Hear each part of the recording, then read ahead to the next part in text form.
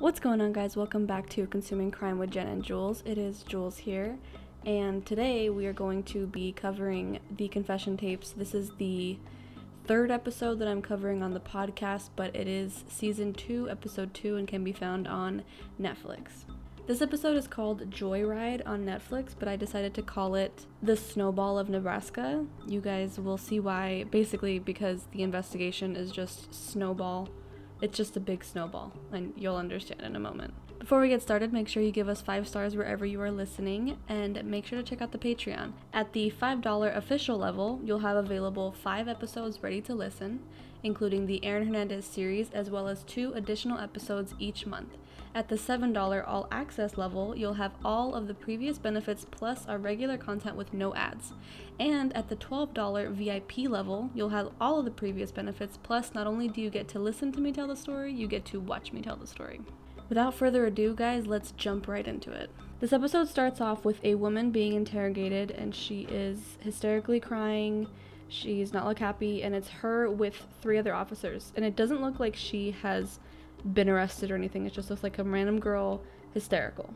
And she keeps saying, I don't know who I was with that night. I wasn't with anybody. I don't know, but hysterics. The episode then jumps to Wayne and Sharmon Stock saying that they were murdered in their home, and they lived in a secluded farmhouse, and it had been a brutal murder.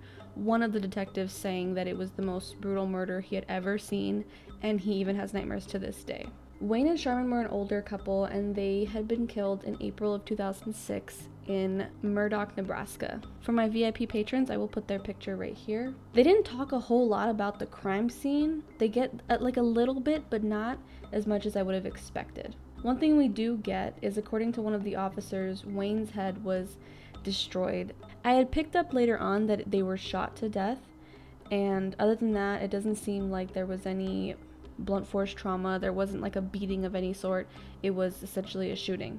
In the preview, they're talking about how they went from 2 suspects to 4 suspects. I think they even might have used the word snowball. We have being interviewed Earl Schenk, S-C-H-E-N-K, Schenk. I'm just gonna call him Earl. Officer Earl.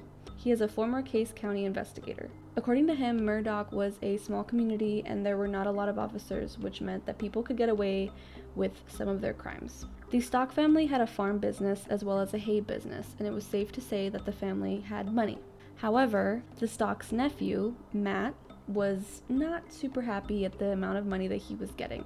He felt like it wasn't fair and he should get more money. As a matter of fact, the whole Stock family accounts that they would often get into it. The uncle and the nephew, Matt. Get into it meaning verbal arguments. I don't think there was ever a physical altercation, at least not that they mentioned. Now Nick Sampson is being interviewed. This is Matt's cousin.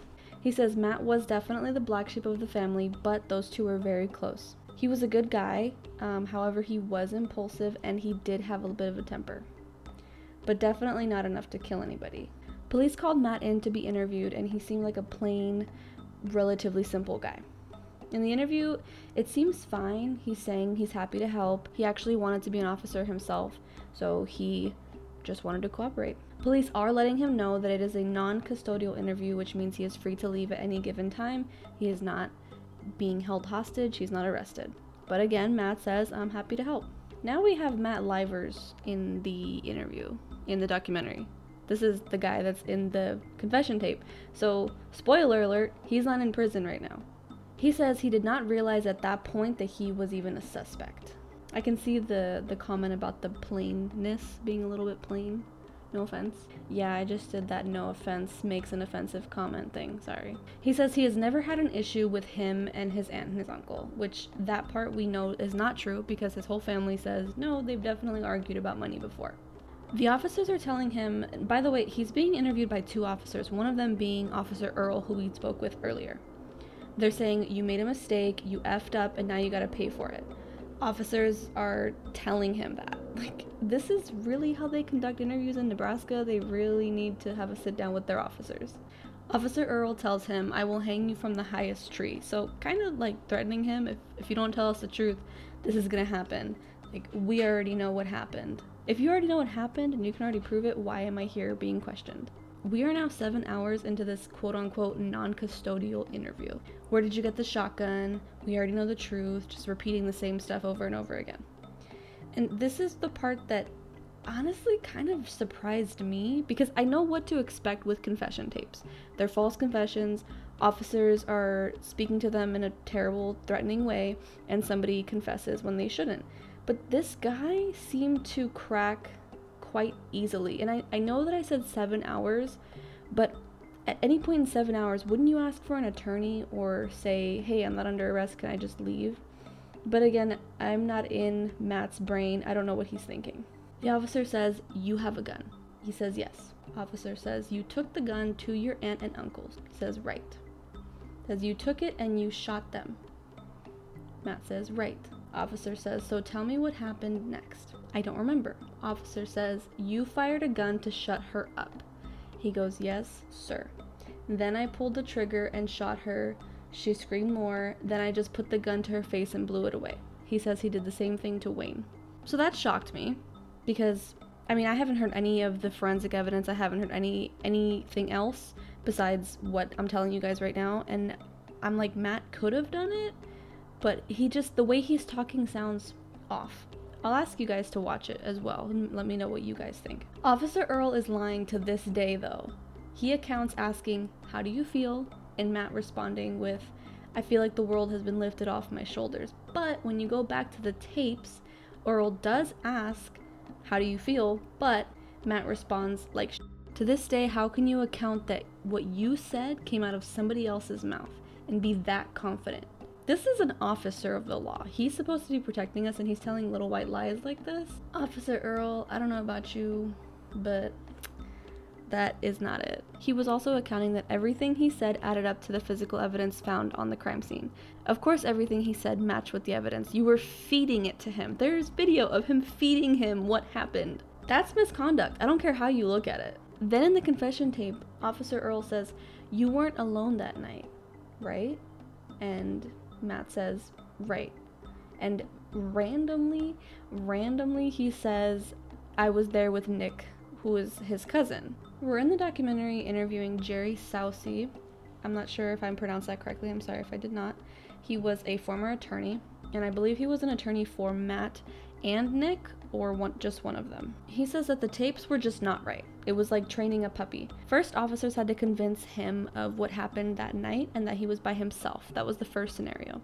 And then they start bringing up another person. The reason that they did this is because the blood splatter analysis determined that there was a second person in the room when one of them was shot. I believe the way they determine this in blood splatter analysis is, let's say I'm in a room and I shoot someone this way and their blood splatters this way. Oh, I forgot I'm in audio podcast. Okay, if I shoot someone towards the bed, then behind me there's going to be blood splatter away from the bed. And they probably determined that there was somebody standing behind there because there must have been a gap about the shape of a person between the blood splatter. Nick says he was at work. He was working at a bar in the kitchen at the time. One of his coworkers came up to him and said that there were officers waiting outside for him. He figured, okay, no big deal, like, I'll go out there in a second, and he just continued about his work. Next thing you know, about 6 officers walk in and arrest him on the bar floor, saying you are under arrest for the murder of Wayne and Sharmon Stock. The only thing he knew at this point was that Matt had given his name and said that he was involved somehow. Now we're taking a look at the interrogation tapes. This is an interrogation. The other one was also an interrogation, but they called it a non-custodial interview, which is dumb. They had him take a polygraph test, and they told him that the polygraph failed. He had failed the polygraph. And he was like, yeah, right, that's BS. And then he got an attorney. So he handled it a lot differently than his cousin Matt, which is good. Thank you, Nick. So this was Jerry, the man that we mentioned earlier. Hey, you can't do that right now. That's a big no-no. Absolutely not. That is your loudest toy. Here, go outside. Look. Jerry needed to make sure that Matt did not testify against his client. He was confident that there was no evidence that linked either of them to the crime. We have being interviewed in the documentary now a man by the name of David Kofod. He is a former Douglas County CSI director. He believes you should not pay attention to confession tapes if there is nothing to back them up. He wants to see forensics and some other sort of link. So far, I like this guy. we agree on this. David was considered the most prominent CSI guy in Nebraska, and he was even named Mr. Nebraska. But I think the naming of Mr. Nebraska came from a bodybuilding competition, because the images that they present in the documentary are him younger, and when I looked up from my notes, I was like, whoa, like, I didn't think it was the same guy. He definitely, I don't want to say he did not age well, but I will say young him versus him now is the different. It's a different, like, I was trying to think of a joke, but I'm on the spot and I'm being recorded, so I can't. He's a different man, obviously. I intended on posting pictures of the difference because I thought it was so interesting, but I later in the episode come to not liking this man, so let's just continue and forget that he was ever good looking. This was a middle of the night shooting, and a letter carrier, the documentary says a letter carrier. I'm just gonna call him a mailman. I know that they're slightly different. A mailman and his girlfriend had come and delivered some newspapers around this time. This mailman reported passing by the scene and seeing a car, a tan sedan. The reason he remembered is because he remembered when they took off that the car went up behind them and like zoomed past them really fast. And that's the only reason that they remember the specifics of the car. Officers took this immediately as the murderer's car. How? I don't know. Because it was parked in front of the house and it zoomed off. I don't see the link here, maybe you guys do. Matt does not have a tan sedan, neither does Nick, but Nick's brother has a tan car. And now we have in the documentary being interviewed Will Sampson, who is Nick's brother, aka the owner of this tan sedan. He accounts that neither of them had been in his car for a long time. The officers took his car, but he really wasn't worried about it. He knows that nothing happened in that car. They checked it thoroughly. They even did a luminol check and they could not find anything, so they gave it back to him. Fast forward, they took the car again, and this time they did find some of Wayne's blood around the driver's seat, like right under that steering wheel area. I wonder, like, did they not do a thorough check the first time? And why check it twice unless you're gonna do something? This comes up later. Nick was facing 2 counts of felony murder and 2 counts of felony use of a firearm and the death penalty. I'm just gonna assume Matt was facing the same charges. They don't mention it though. There was also a ring found at the crime scene. We have being interviewed in the documentary a woman by the name of Mary Martino. She was a jeweler at the time of the murder, and she was from Buffalo, New York. Officers were able to determine that this ring was custom made, and it came from A&A Jewelers, which is where she worked. It had Corey and Ryan engraved on it. So now officers needed information on who placed the order. Mary worked for the manufacturer, but it wasn't an actual store. So she had to go through files and files of every store that they manufactured, which was Walmart, Zales, and overall it took her about 3 days to find it. This ring was purchased and shipped to an address in Wisconsin. Whole nother state. Officers find Ryan, the man that purchased this ring, and he accounts that his car had been stolen and the ring was inside of it when it was stolen.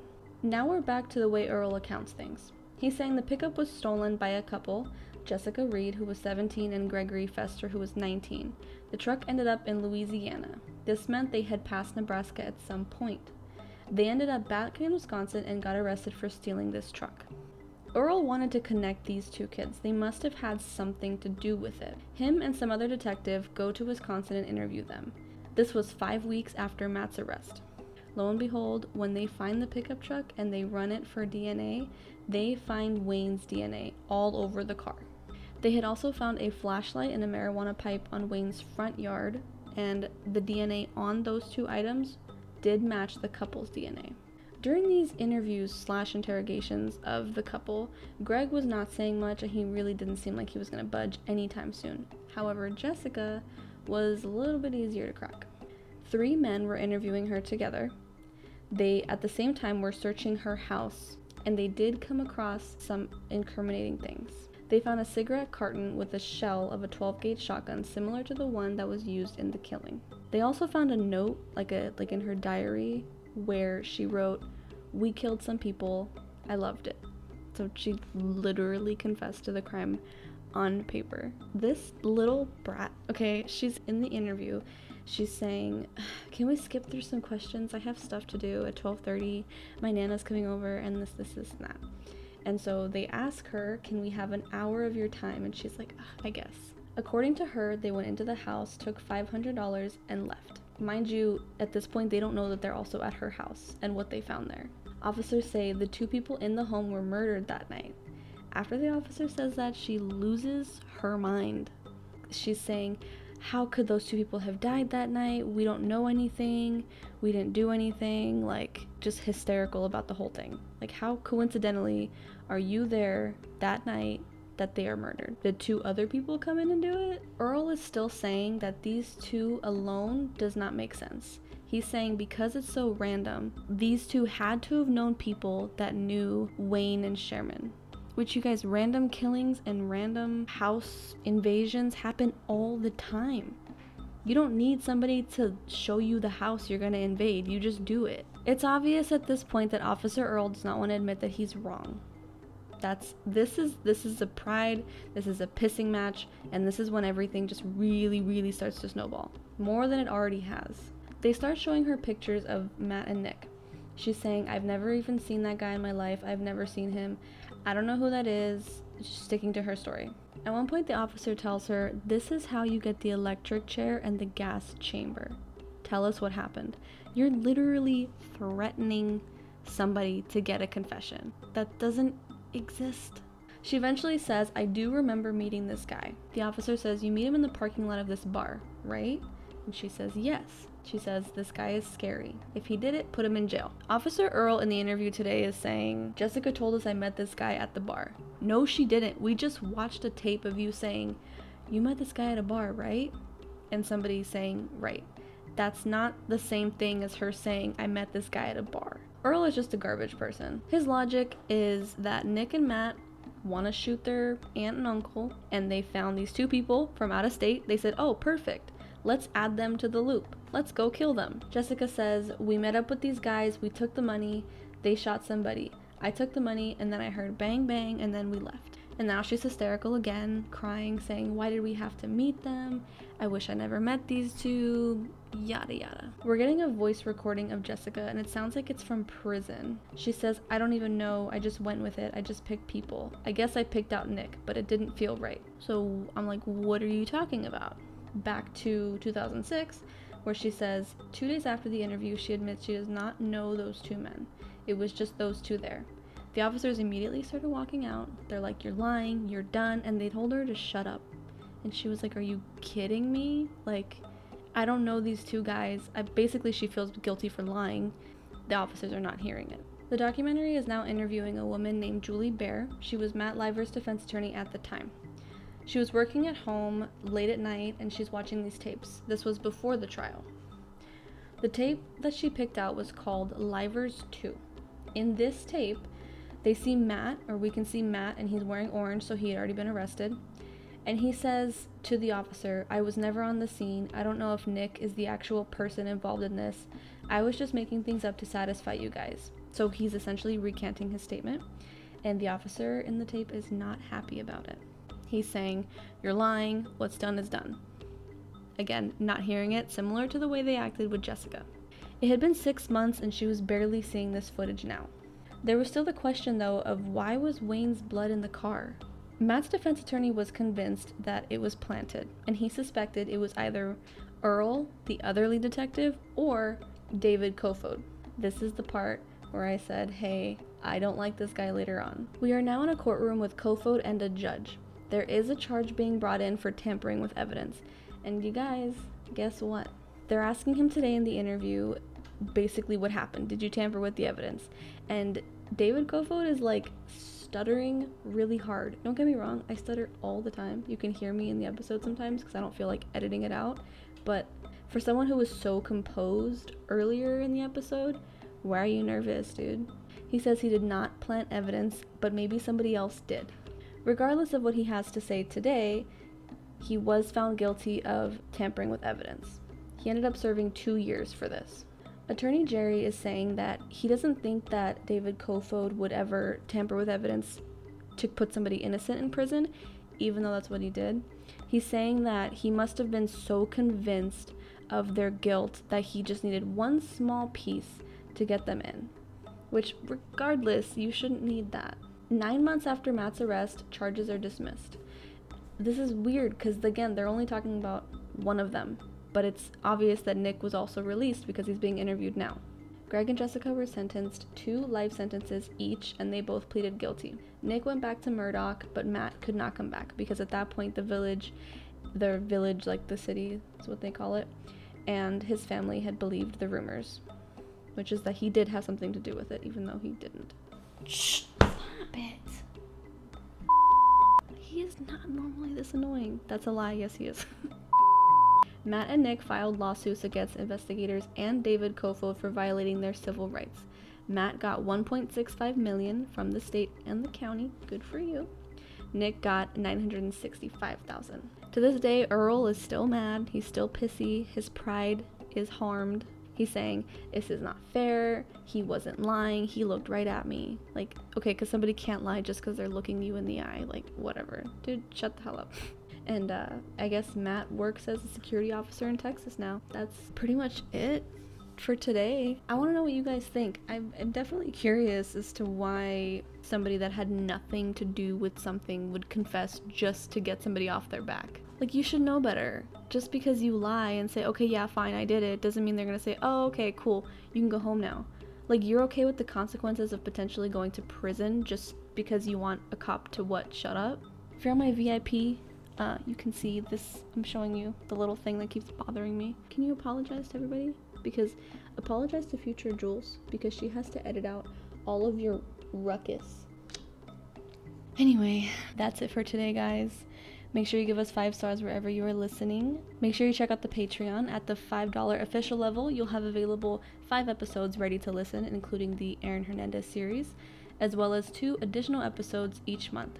At the $7 all access level, you'll have all of the previous benefits plus our regular content with no ads. And at the $12 VIP level, you'll have all of the previous benefits plus not only do you get to listen to me tell the story, you get to watch me tell the story. Sorry, he's trying to escape. Thank you for consuming crime with me today. You will hear me next week.